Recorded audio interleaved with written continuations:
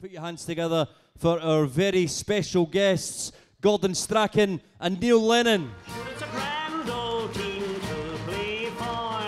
Sure, it's a grand old team, be damned.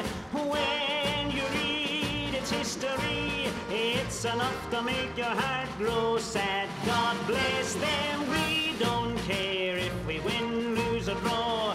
Darn the hair we care, because we only know that there's going to be a show, and the Glasgow Celtic will be there. The question is, who's the most technically gifted player who manages Celtic and your other players? Apart from Neil. Why not? I'll be lucky with you. It's one of these good things. You just come and just watch training every morning. You watch some fantastic players like Sean, Aiden, but I think it was just sheer absolute skill. I'm sure that was brilliant. It's no you.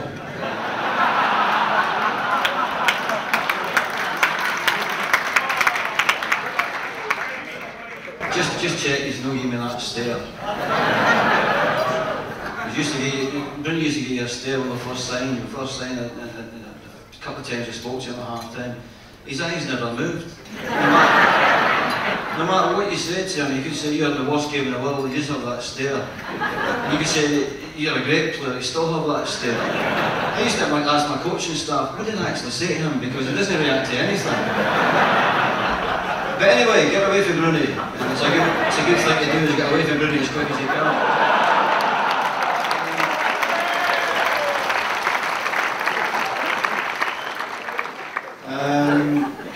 Shunsuke Nakamura probably. I think his technical level, but I was just trying to explain to somebody recently that every time we played a home game here at Celtic Park, after that, my finish having my rant or moan or whatever it was I had for 5 minutes, Shinsuke used to put more training gear on and go upstairs and work in the gym on the weights for about an hour after the game. He never actually caught with the guys that wouldn't just go for a pint, but he'd be about an hour after the game just doing weights, just to make sure he was ready for the next game. So I think just for sheer skill, matter of fact, have you seen that YouTube thing where he's hit a ball through the window, a moving bus? You did that a couple of times later, but he's doing that. You never met it.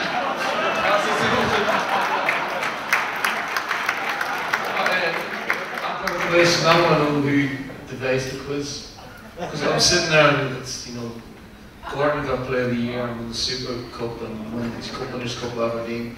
How many red shorts did Lenny get? I know, but listen, you were raging the night and we're never going to cheer you up anyway, so I thought I'd just go for it.